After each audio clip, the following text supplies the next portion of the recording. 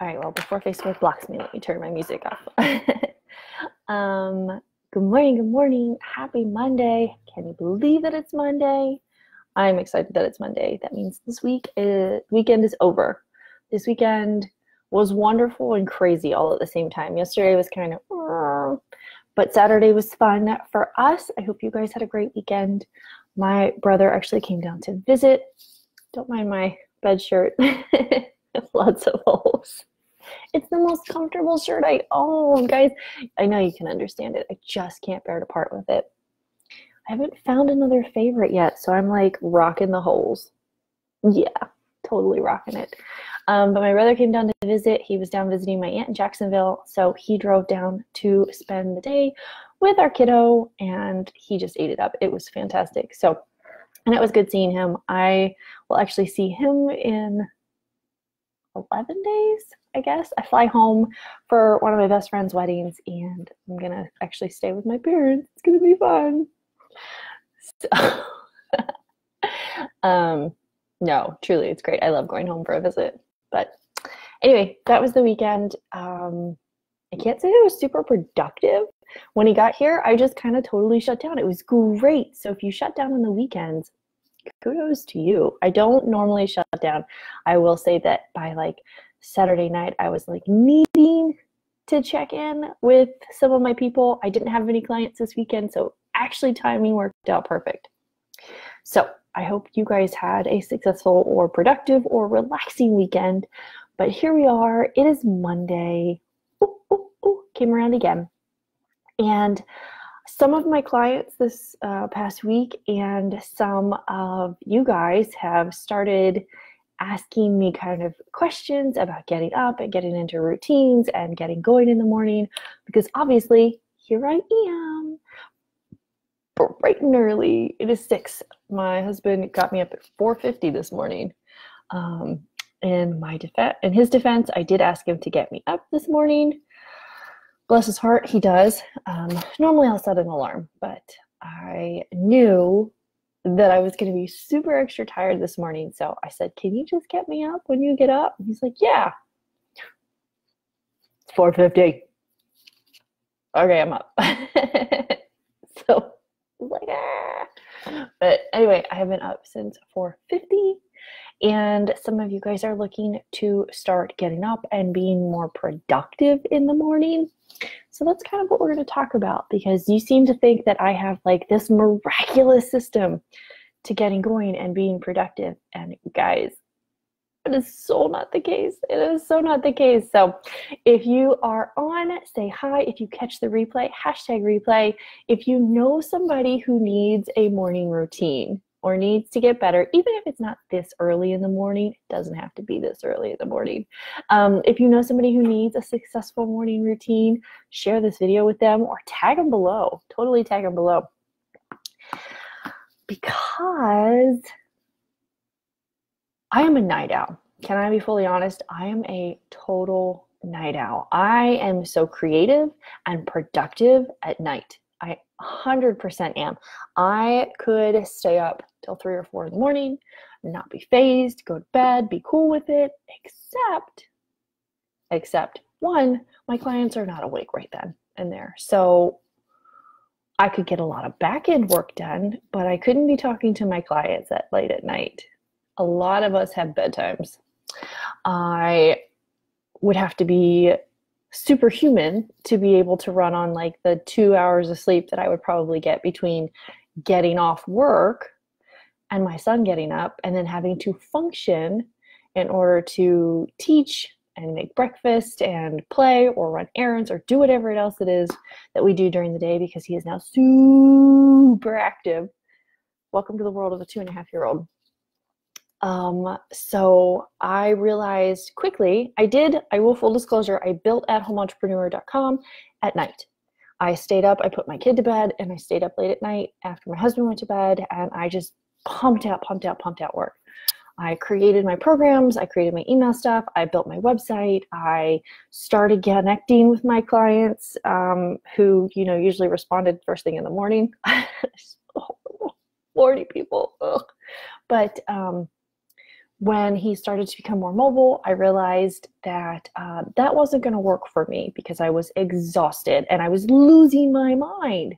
So I had to change my routine to fit his routine. And I will tell you that since becoming a morning person, my business tripled and it was insane. So I'm not guaranteeing that your business will triple, but I am telling you that most one-on-one clients that I work with, their businesses do expand when they get up earlier. You get so much done in the morning. You don't think you will, but you will. It's insane. It's so crazy. So how do you do it? How do you get up? How do you not feel like a complete zombie? Do you have to get up and get dressed and get makeup on and have like your office set up and, you know, all this jazz in order to be all business? No. So I'm just going to tell you what I do, as simple as it is. I don't have this big, elaborate routine, we'll say, in order to get going. I either get up when my husband pokes me, like, get up, get up, get up. Or I get up when my alarm goes off. Sometimes I hit snooze. Guilty. I'm a snoozeaholic. So either way, I get up. I am not happy because I am not a morning person. Do not talk to me for the first like 3-4 minutes of one morning. Don't do it. So I get up and I turn off my alarm, or I lay there for a minute and I just do a really good stretch. I know how silly that sounds, but I do like one of those really big, I guess in yoga, it's a morning stretch term. A morning stretch. I just stretch it all out. I get all the joints loosened up, the muscles. I feel it from my head to my toes. It also just feels so relaxing. And I'll lay there for probably 2 minutes or so. Just stretching. I want to get the blood flowing. I want to get the mind going. I need to get up. I don't want to just get up and get on going. I just can't. I can't. So I lay there for about 2 minutes. It's quick. Trust me, it goes by much faster when all you're thinking about is going back to sleep. So I just do a good little morning stretch and then I get up and then I throw on whatever is around me. If I'm in a tank top and I know that I have to record today, I try to put on something with sleeves. Or I put on a jacket. And then my very next step is I waddle on over to our bathroom and I brush my teeth. And this might seem super silly, but there is just something about having fresh teeth that makes it kind of tricks your mind into thinking you're awake. You're like, some of you are like, well, that's the last thing I do before I walk out the door. Well, if you don't walk out the door until 3:00 in the afternoon, are you really put together? I'm not saying that, you got to brush your teeth at a certain time, but for me, something about having fresh teeth helps trigger my brain to be like, oh, okay, it's time to go now. Like time to be in go mode. So I have fresh teeth. I'm also not a face washer. I know how disgusting this is. I've actually had this conversation like 5 times this weekend. I don't wash my face. I don't. I know how gross that sounds to some of you who are obsessive about washing your face. I don't. I don't put soaps and things on my face. Every once in a while, I'll use a pretty little face mask. It just makes me feel all fresh and clean. I will rinse my face in the shower. If I'm feeling super, super tired and I know that I look like a gremlin and I'm just like, oh, I gotta record today, oh my God, I will put some cold water on my face just to kind of perk up, just to kind of wake up. It helps give you that fresh feeling. So on top of the fresh teeth, I have a fresh cold on my face. And that's the extent of my get up and go. If my hair is just crazy, I leave it crazy. Because guys, I don't care. Don't ask me how this happened. I slept on it. That was the extent of that. So that's it. That's my, before I leave that door right there, that is our room. Where is it? Right there. Before I leave that room, I do my morning stretch. I brush my teeth, and every so often, if I know I have to show up in front of you beautiful ladies, I will pat my face with some cold water. And then I walk out that door. I get the kettle going for some coffee. I grind the beans for our French press. I let the water boil while I open my laptop. I grab my notebook and I review it. I don't work yet. I'm not in work mode yet. I'm getting into work mode. So the kettle's getting going. The coffee grinds are waiting. I'm reviewing my notes. I'm making little changes to it. Say I don't want to do that today, and I know it's not due for a week, or I don't have to get that done, or to my biz bestie, or, maybe that deadline isn't for another 2 weeks. I don't know. And I'm not in the mood. I'm not in the mood to do it today. I'll make some changes. If I know that there's something that I'm like, oh, I remembered this last night, or I wrote it down last night before I went to bed, and this has to be done, I'll add it to my list. I get my computer open. I plug in my info, and then I'll either turn music on my computer, or I'll turn it on the TV. Right now, I'm kind of trying to do a little test. I want to see how long my battery lasts without music or video in the background. So it's on the TV, which is why you see the beautiful screen. I just pull up Spotify and I just turn on some music. I usually wait till my husband's gone, but sometimes I don't. So I'm all set up. I'm ready to go. I'm not working yet. I'm not there yet. I've got my notebook. My notes are made. My computer is open and ready. I go ahead and pull up whatever I need, whether it's Trello or my email or ConvertKit or whatever I know that I'm going to need based on what's on my list. I do not pull up social media. Let me say that again. I do not pull up social media. I'm not on my phone. You didn't hear me say that I rolled over and checked my phone. No, I don't do that. I will get sucked into a vortex of scrolling. I will scroll, and the next thing I know, it'll be 2 hours later. Don't open social media. Don't do it. Kettle's boiling. I pour it into the, whatever it's called, the French press, and then I let it steep. 4 minutes. I have 4 minutes to just kind of relax. Sometimes I'll sit here and I'll just kind of like meditate a little. I'm not real super woo-woo-y, so I just basically sit here in the quiet, and I try to do some positive affirmations. Today's going to be a great day. You're going to get a lot accomplished today. You're going to teach the kiddo, whatever is on our lesson plan for the day. We're going to cover this, and he's going to love it. I just send those good juju vibes, whatever, out there. I just sit here for the 4 minutes that it takes to steep my coffee, and I just kind of collect my thoughts, and I get ready. I don't jump in. I don't take off running. I can't do that. It doesn't work.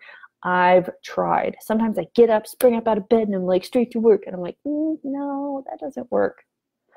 Sometimes I just sit here and have a conversation with my husband, who has not left for work yet.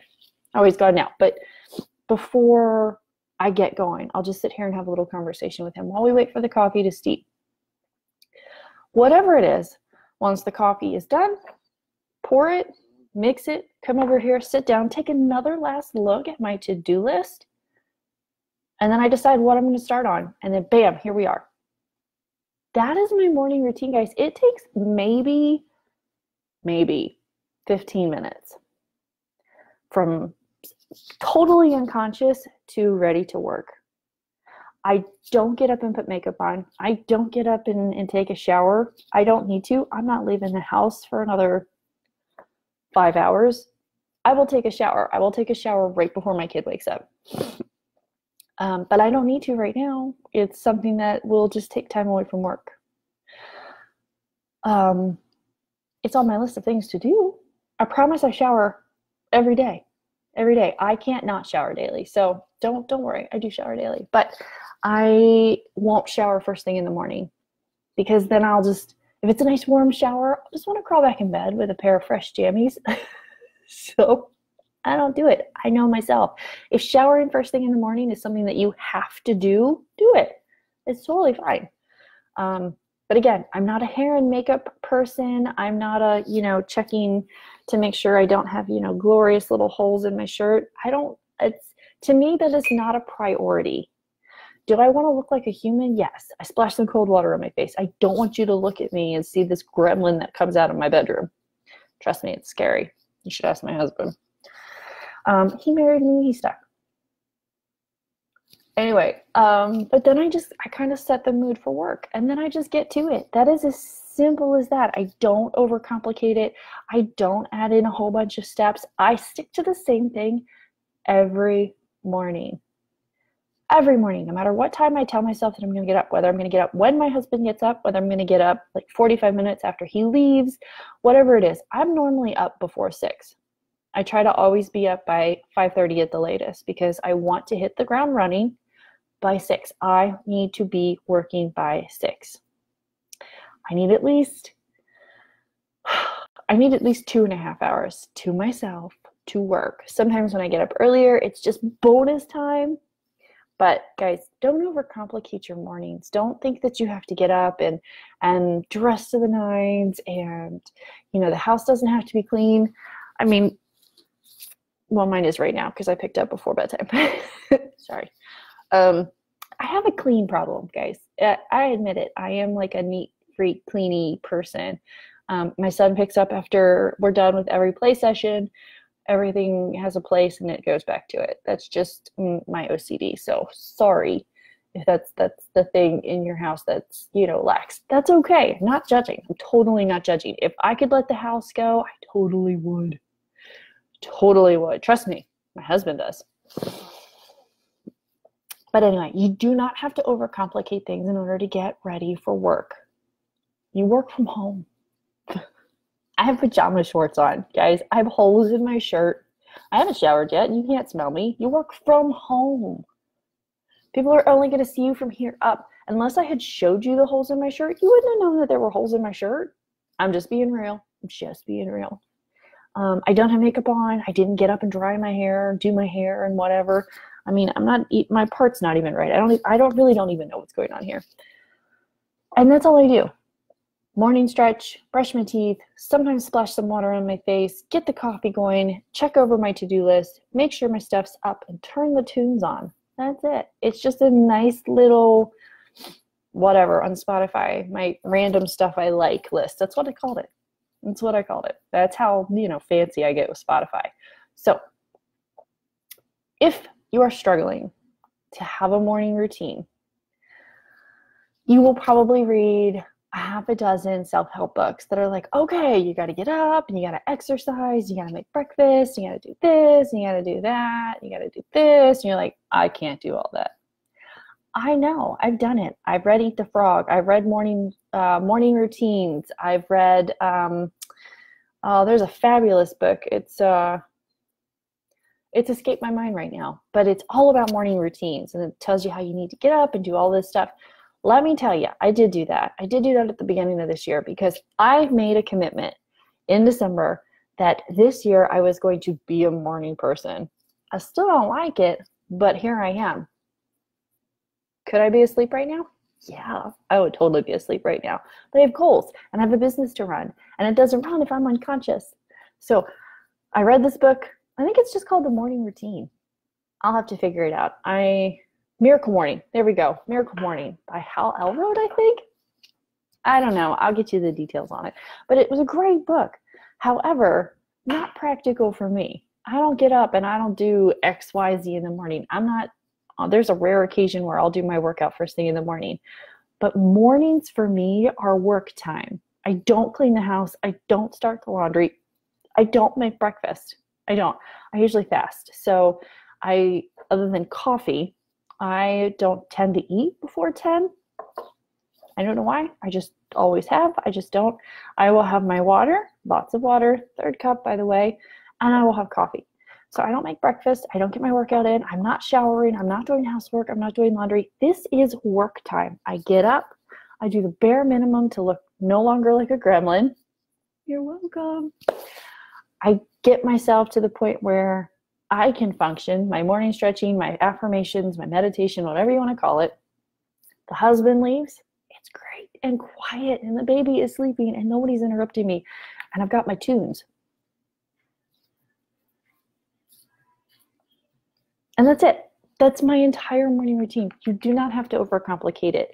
Doesn't matter how many self-help books you've read that say you have to do this and this and this. You got to get your workout in because working out is the best thing for you in the morning.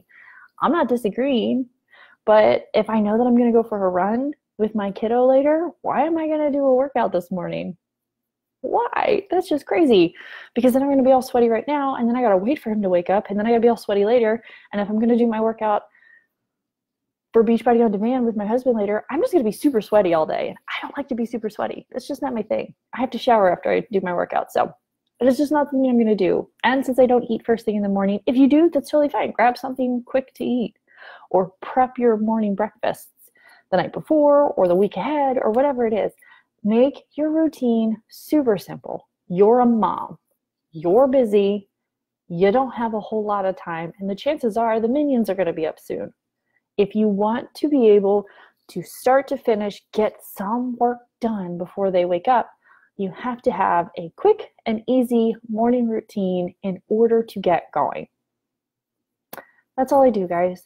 It is super simple. There is no like scientific code to crack when it comes to what I do. I really just do the bare minimum. If I don't have to see anybody, if I don't have to go live, say on Tuesday, Wednesday, Friday, Saturday, Sunday, unless I'm going live in another group or I'm doing a podcast where we do like a live recording for it, I don't typically like get ready in the mornings. Like no shower, no hair, no makeup, no nothing. Well, I don't wear makeup, but that's not the point. I don't overcomplicate it. This is my daily. And 9 times out of 10, Monday and Thursday, you guys see me as if I were Tuesday, Wednesday, Thursday, Friday, Saturday, Sunday. I'm not super into being put together. I'm not that person. These are informal. If I'm doing a training video or something that I'm going to sell, I will absolutely put effort into it. I'll get my Diva ring light out. I'll set up my office over there in our dining room. It'll look really nice. I know how to make a really good sellable video, but guys, this is informal. This is something that I do just to teach, and it's fun. And every time you go live, you don't have to be perfect. You just don't. So if you started and you're like, I gotta go live on certain days because it'll grow your business, I assure you, it will grow your business. You don't have to be perfect. You just don't. Sorry. Bubble. You don't have to be perfect. That's not how this works. People want to connect with you because you are genuine and you are authentic and you have something to offer that Susie down the street doesn't have. So don't make your morning routine hard. Just get up. Just get up and get going, and don't let it take you that long. Like I said, maybe 15 minutes start to finish for my whole morning routine prior to getting ready to work. So if you guys have any questions about morning routines, leave them in the comments below. Otherwise, I will see you guys on Thursday. Bye.